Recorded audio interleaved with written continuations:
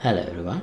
So here is the demonstration of Unreal Engine snow particle system that I have updated into Unreal Engine version 5.4.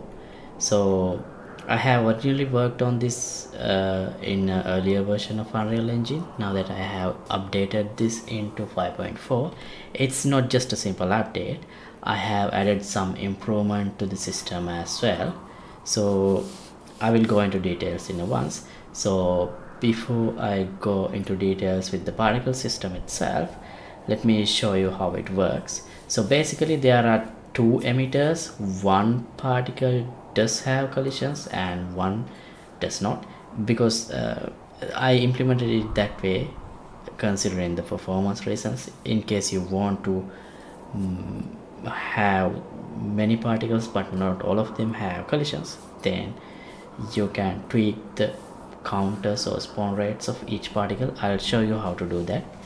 And also, as you can see, the direction of the general direction of these snow particles are changing time to time to give some turbulence effect into the system.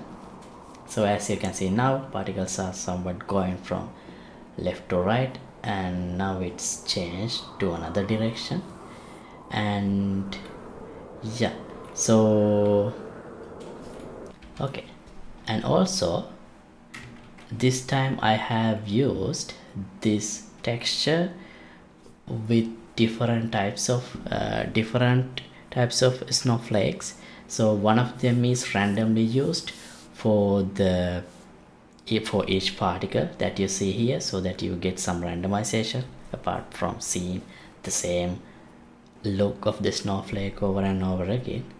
I have used a sub-UV function in the particle system to randomize this. Here you can see the details of this, and the particle material is like this. This is the sub-UV texture.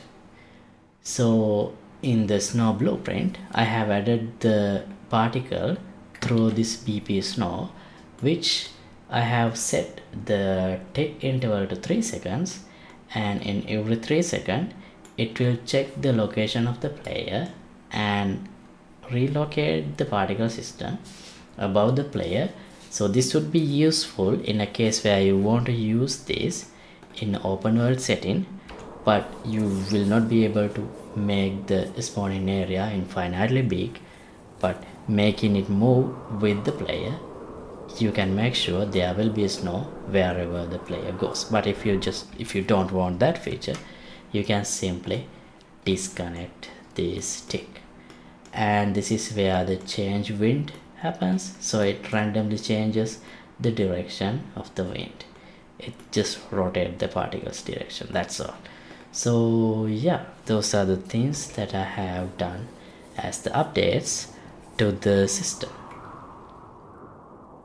And you can watch from scratch how did I implement this particle effect in the tutorials that I have already shared here. This tutorial series playlist contains all the tutorials that I have done on this system. You can watch them in my channel and implement them from scratch.